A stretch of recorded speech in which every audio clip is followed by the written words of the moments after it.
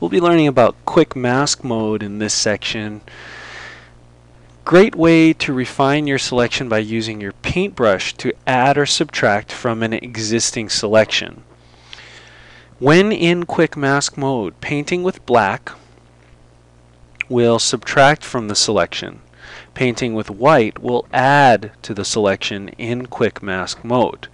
Alright, now that'll make sense when we open hippo.jpg here in a second. Now I've started with a very crude selection using the lasso tool. I'll go down here to quick mask mode. Now what we'll do in quick mask mode is you'll notice there's a red overlay.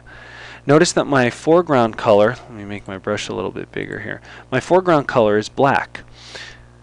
With my foreground color as black, I'm able to paint on that red overlay. Okay, and I might not want to use a soft edge brush. I might want to use a hard edged brush here.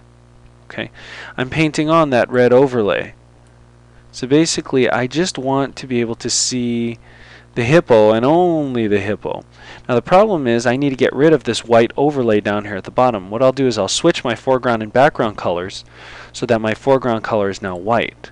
I'll go ahead and just make my brush a little bit larger, and I'll click and drag to get rid of that red overlay down here at the bottom. Okay, now notice that when I go back into standard mode, which I'll do in just a second here, okay, I'm still refining my selection.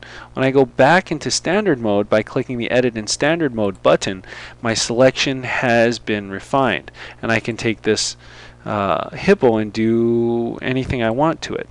Alright, so that's how to use quick mask mode. Go into quick mask mode, refine your selection, go back and edit in standard mode. Now one other thing I want to tell you here is in quick mask mode, double click on the quick mask mode button. You can change the color of your quick mask. So I can make the quick mask blue if I wanted to. I'll go ahead and click OK and notice that the quick mask is blue.